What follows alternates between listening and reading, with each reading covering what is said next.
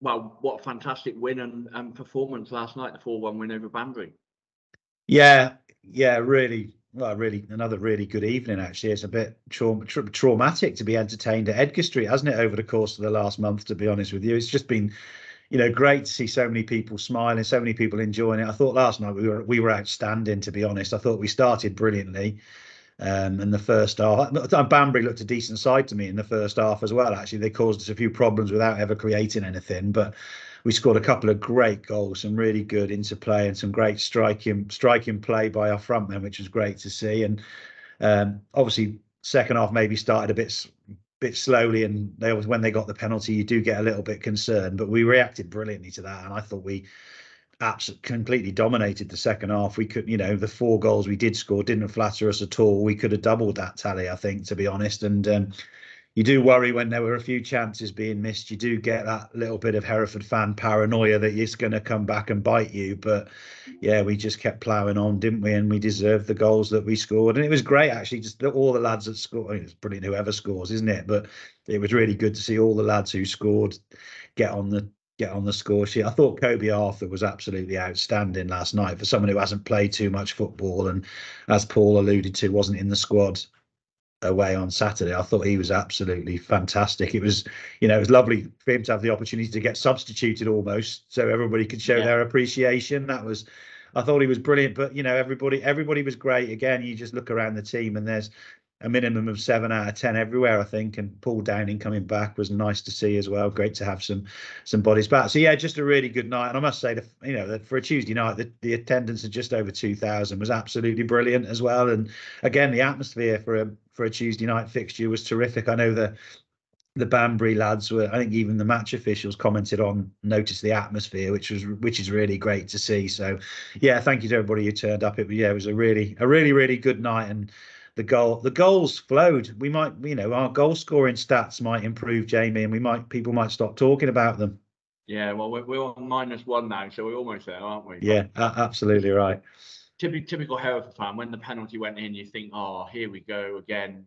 But credit to the players, and I think their character this year is, they just didn't let it affect them, and they went on and obviously got the win. But yeah, I think that's kind of the character that Paul's kind of instilled in the team, isn't it?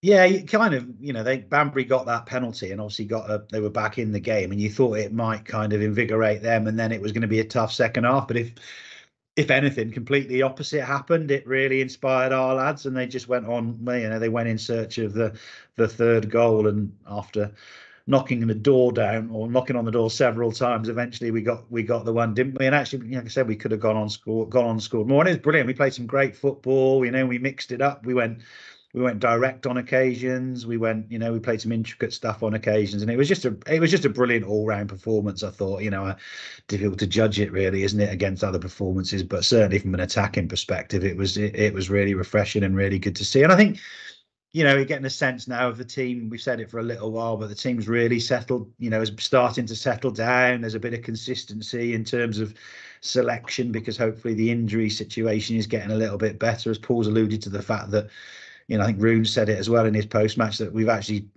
reached the point where we've actually left some people out of the match day squad, which has been very unusual this season, because we've normally been kind of desperately scrabble around to make sure we've got 5 for the bench. But I mean, it's been absolutely brilliant given where we've come from in the summer, and given the fact that we only had Mark Derricott really left from last year, and it's been well publicised that the budget was reduced given the position the club's been in. I think, where we've got to at the present time, and clearly there's a long way to go, but for Paul and his team of staff and the players to have got us to where we are currently is, it's massive feather in all their caps. And I think we've got to continue to be realistic about where we are and where we can go and what we can achieve. But Kidderminster proved last year, if you're in and around it come the new year, anything can happen really. And certainly there are signs that we're going to give anybody a game. And as I said, with the handicaps that we've the challenges that Paul's been faced with in his first job, given the budget reduction,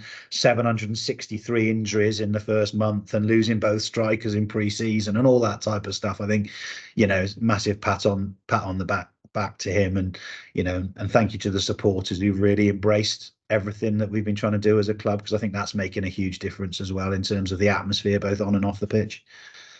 I know Paul says he doesn't look at the table, but it's nice to be able to look up and rather than down the table, isn't it? It's a comforting, and I think it probably helps when the fans look at the table, particularly now we're in the top half in 10th position. It kind of helps with that kind of excitement, doesn't it?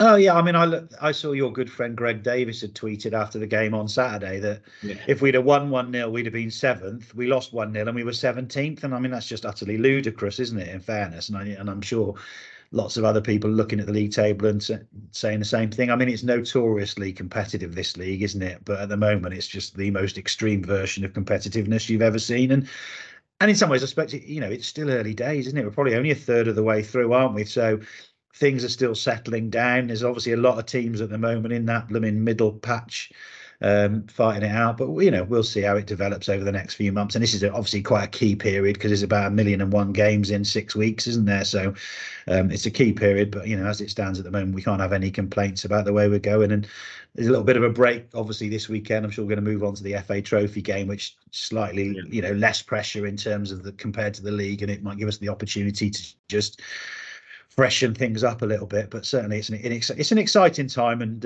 it's nice to be going to Edgar Street with a bit of a sense of optimism and actually looking forward to what's going to be put on show for us. Yeah, you mentioned the trophy game. Obviously, we've had a lot of cup games at home, which we kind of aware that everyone's got to put their hand in their pocket and dig deep. And obviously, we've spoken about the prices for FA Cup games needing to stay as they are. But we've made the decision, obviously, to reduce the prices for the trophy game. We've also made that decision to shut the Len Weston stand as well to try and kind of cut down on the cost. But firstly, I guess it's to reward the fans because they've been exceptional in recent months, atmosphere-wise and in numbers, haven't they? Yeah, 100%. And we understand it's hard for supporters, and we understand why we've been criticised in the past, maybe for the FA Cup games for not reducing prices, but it's never a straightforward decision for us. But we looked at this FA Trophy game, and given the number of home games we've had, and we've obviously been incredibly fortunate with home draws in cup competitions, it just felt like the right thing to do to try and reduce the prices, for this fixture. We probably, you could argue we'd like to reduce them more, but we still have to split the gate money with Redbridge in the same way that we do in the FA Cup, even with shutting the Len Weston stand, which does help us in terms of the costs of hosting the game. We've still got some decent size expenses that we have to meet and that sort of stuff. But yeah, just to be able to not, I think £3 off the prices across the board for people, I think it's the right thing to do, and it's something that we wanted to do. And as you say, we understand the position supporters are in, and if this just helps a few more people come through the gate and come and enjoy the football on the Saturday afternoon, then we'll be absolutely delighted. Because if we can, the early rounds of the FA Cup and the FA Trophy aren't particularly well supported traditionally, but the more that come through the gate, the more of an atmosphere there is, and it'll help our team. So yeah, so it is a thank you to supporters. Don't want to make a big thing of it because it is the right thing to do, really, as well. But we have put it out there, and it is a gesture to supporters. And in terms of shutting the Len Weston stand, I guess it's almost an apology and for the inconvenience, really, for those fans in the Len Weston. We appreciate that they kind of turn up week in, week out. It's nothing personal against them, but it's one of the areas where we can say, just to open the Len Weston stand both ends, it's kind of probably, well, definitely 10 to 12 stewards, so it kind of cuts down on that cost. We've had some positive feedback about it. We've had one or two kind of little moans as well, which we totally understand. I've applied to a couple and basically said that we got to try it because we're not afraid to try new things if it means that we can kind of maximise our revenue and reduce our costs. But also, if it doesn't work, we're not going to be afraid to kind of make a different decision next time as well. Yeah, like a lot of decisions that you have to make, it's a balancing act, isn't it? Actually, by doing that, and we're very sympathetic to those people who are affected and are unhappy. But actually, if there are a small number unhappy, but it may well benefit a much larger number in terms of the £3 reduction that we're able to then offer as a result of it. So it is a balancing act. You're never going to satisfy everyone. You're never going to please everyone when you're making decisions. But again, we think it's the right thing to do. We're going to try it. We obviously wouldn't do it for a league game because people have got season ticket seats in there. The advantage with a cup game is actually you would have to buy your seats anyway. So it's not as if you're taking away someone's seat that's definitely there for that game. So yeah, it's one of those things. Like I said, we completely understand why a small number of people may be unhappy about it, but it's not a personal thing to anybody. It is just, again, thinking almost for the greater good is the way we're having to look at it, and that's why the decision. And I'm confident it is the right decision. But if it turns out not to be, we can change our mind, as you say. And we have made other little decisions, like fans will have noticed maybe last night and for the Brackley game and for a couple of other games this season, we haven't opened the away terrace, so we just housed all the away fans up in the seats, which helps reduce our stewarding cost on that front as well. So we are trying kind of as much as we can just to reduce those costs. But yes, a thank you to the fans, I guess, in the Len Western. The overall reaction has been quite positive, but we do appreciate that we're kind of causing quite a bit of inconvenience. But we hope that they'll come over to the Merton stand for a game and be back in the Len Western then for the league games coming up. Yeah, well, yeah, 100%. And we just want people to turn up, don't we, as much as possible. We try and look after people as best we can. We sometimes have to make decisions without taking into account that it might cause a bit of disruption and a bit of a stir, because you have to try and make a decision and almost part the emotion sometimes from a board's perspective. But generally I think people have been really responded really well to the changes that we've tried to make. So yeah, absolutely. So again, sorry for any inconvenience to anybody that is affected and is unhappy, but as I said, it is for the greater good, and we can review the decision afterwards. And we've got a trio of back-to-back home games coming up at the end of the month and the start of December as well, which ticket sales, well, I'm hoping to get those all online today, actually. So the big one in the middle is the Scunthorpe game, and I know they're hoping to bring quite a few fans, so that should be a really good atmosphere and something to look forward to. Yeah, no, it's funny, isn't it? We played Rochdale and Gillingham in the FA Cup, which felt a bit like old school football league fixtures, and Scunthorpe United at home is kind of a similar ilk, isn't it? I suspect they're rightly the favourites in most people's eyes, to be pushing at the very top of the league. But again, I think they've probably found that in this ridiculously daft league anything could happen. Obviously I think they lost to Kings Lynn last night, didn't they? And I think so it just shows that anything can happen on any given day. But it'd be one to look, a really good fixture to look forward to. And it doesn't matter what you say, when you have a good number of away fans and a good away following, it does massively add to the atmosphere on the day. So I'm really looking forward to that one, and I'm sure all the supporters are, and it should be a really good day. But obviously either side of that, we've got Scarborough and Warrington as well, so big old week that one. Jamie Griffiths, you'll be as busy with all the staff as ever, I'm sure. Yeah, most definitely. I think I might just move my bed here for that week and make do a bit. But obviously things are going well on the pitch at the moment for the first team, but also extremely well for the women's team this season as well, isn't it? Yeah, I was talking to John Nash last night. He was absolutely buzzing about their win on Sunday. They went to Lye Town Ladies on Sunday, who earlier in the season I think had come to Edgar Street and beaten us 6-0, and we went there on Sunday and won 3-0 and inflicted their first league defeat of the season with a 3-0 win. And Nash, you could tell he was absolutely buzzing about the performance. I saw Millie as well and asked her about it, and she couldn't wait to expand on the scoreline and what I got on it. So yeah, absolutely brilliant. It's great that we can, that we've been able to give them the opportunity to play at Edgar Street for their home games this year, because I don't think all women's teams get the opportunity to play at their first team ground, which has been absolutely brilliant. And they're making great progress when you consider this is their sort of first proper season in this league and that sort of stuff. I had a look at the league table this morning, and they're sitting quite nicely in second place at the moment. And you can Stourbridge and I think Lye first and third, who've clearly got a lot more experience in that league and that sort of stuff. So yeah, no, it's really good, really exciting. And we've obviously put out an advert sort of a volunteer media officer, because we would like to try and give them more coverage if we possibly can across our website and our platforms and that sort of stuff. So if anybody wants to step forward and wants to help us out doing that, it'd be absolutely brilliant, because we really do want to promote them as much as they can, because they are an important part of the football club moving forward. Yeah, most definitely. And obviously it's their first season, but it's a really young side as well. So I think Nashi's really pleased with how they're all kind of coping with it.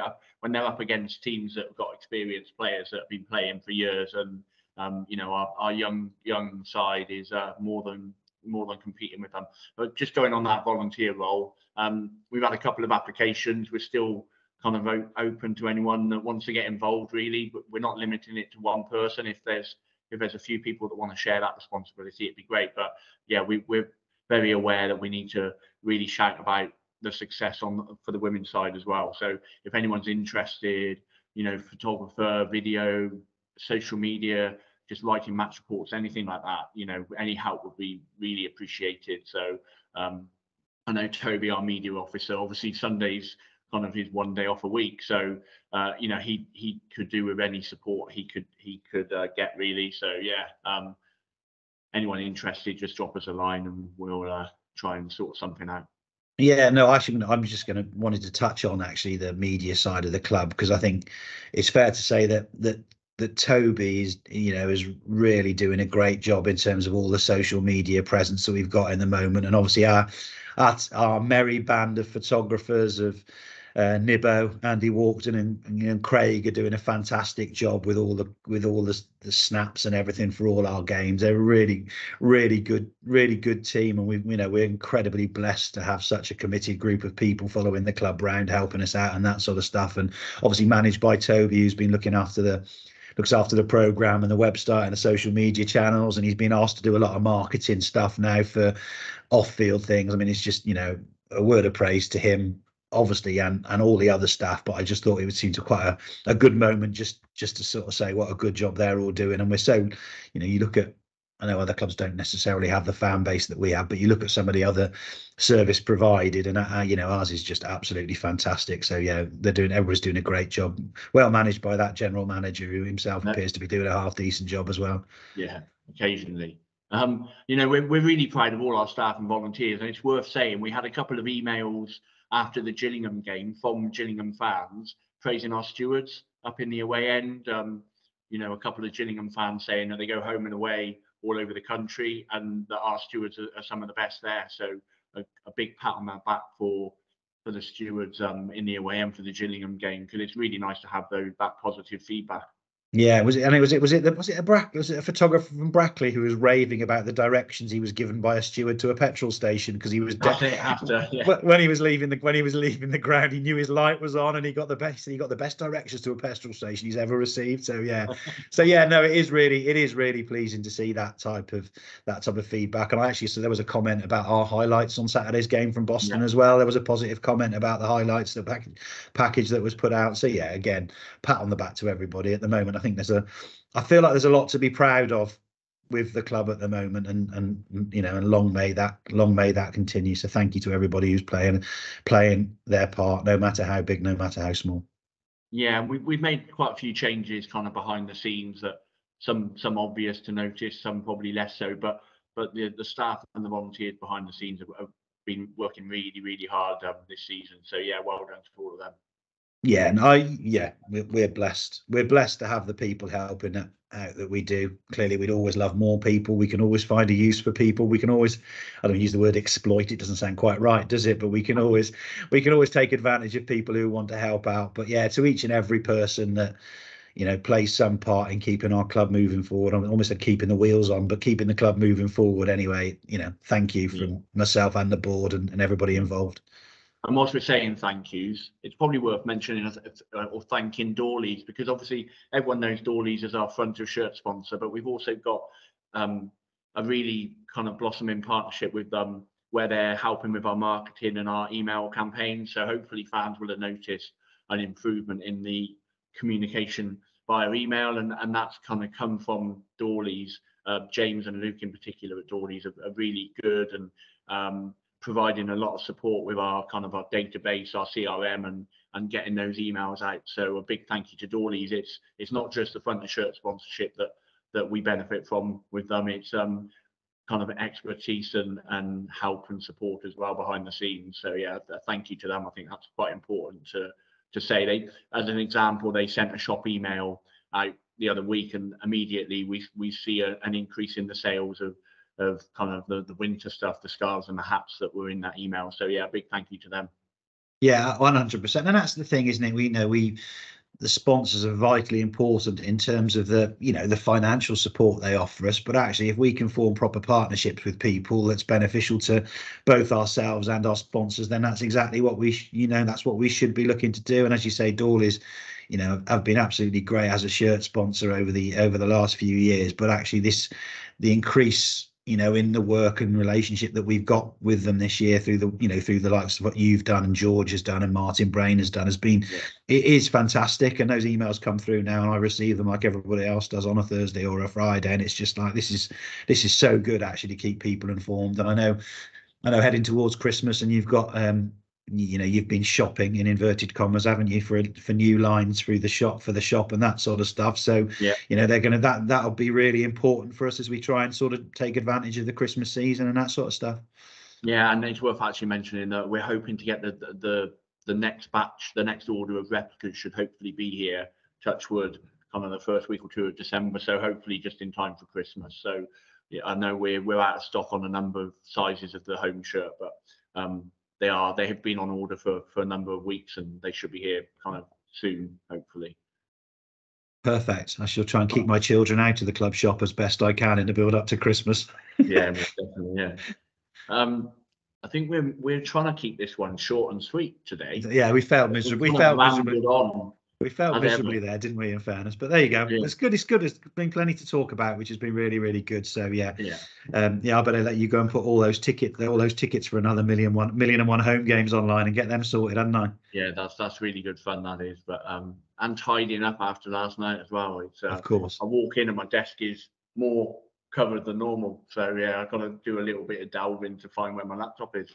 I have to say, I did chuckle to myself when I was just stood on the side of the pitch talking to the manager after the game and looked into the tunnel area, and there's Jamie Griffiths with the biggest broom you've ever seen sweeping out the tunnel area. Oh, my JCB broom. Oh, it's massive. Honestly, you could sweep. You could. It's like a 10 meter. It makes Triggers broom on Only Fools and Horses look tiny. It's like a 10. It's like a 10 meter. It's got a 10 meter width, that broom, Jez. It's top work, that is. I really like my JCB broom. Yeah. It went missing for a couple of months. I was sad. Honestly, I was delighted when it turned back up again. So, I bet you were. I can imagine the small wins, Jamie. The small wins. Yeah, brilliant. Cool. Well, see you Saturday, I guess. Yeah, look forward to it. Yeah, thank you, mate. Take care. Bye. Bye.